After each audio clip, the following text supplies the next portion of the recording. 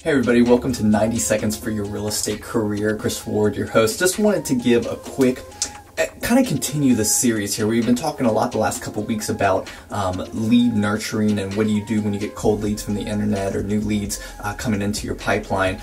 But all that leads to how well do you database? Because databasing is a very important part. Any new information, any new client, customer, anybody that you meet, you got a database. All that means is record the information, an email address, a phone number, a name, and put it into a database. There's so many arguments over what CRM's the best and all that, but it's just compiling data.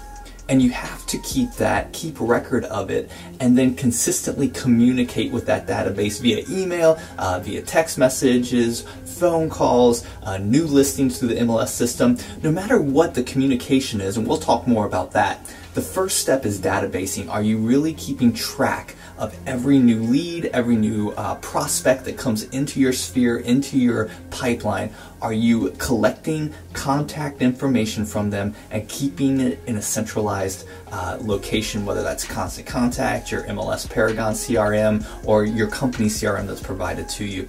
You've got a database, you got to keep record, you got to keep contact information for every person that you meet, and keep that in an organized manner so that you can use it to your best benefit when it comes to your communication with potential clients and customers.